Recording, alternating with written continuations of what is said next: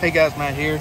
Alright, as most of you know, I'm also a ham radio operator, and I bought one of those battery isolators off of Amazon. I want to run a second battery so that I can run mobile, and I happen to have own a GMC pickup, and all GMCs, and I believe most Chevys, don't quote me on that, but I know for a fact most GMCs have a second battery tray. So this is an 08 GMC, and so I was able just to go to my local farm store and pick up second battery. This is a deep cycle marine battery, and I found a ground here. Just kind of ran the cable. All this wire came in a kit here, so this is why I just kind of made do. If I had made this wire, obviously I would have made it longer to where it's not stretched so tight there.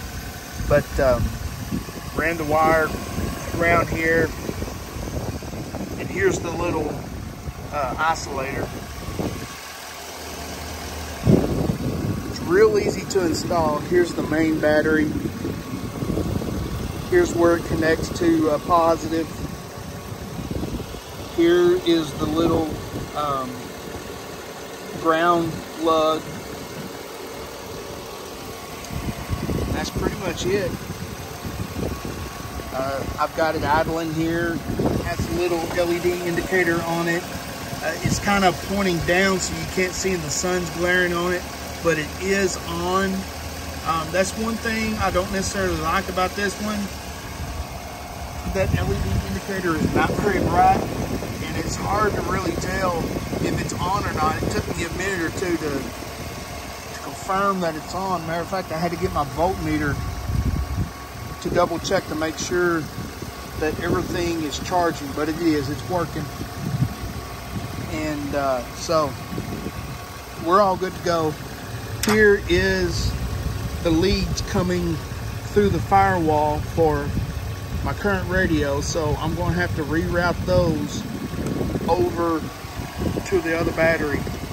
I'm going to cut the wire here, solder some extra wire, shrink wrap it up, make it look all nice and pretty, and extend it over to this extra battery, to the second battery rather, and then I'll be good to go. So that's the next thing to do, and then this project will be done. So all this is in preparation for my new antenna when it arrives. So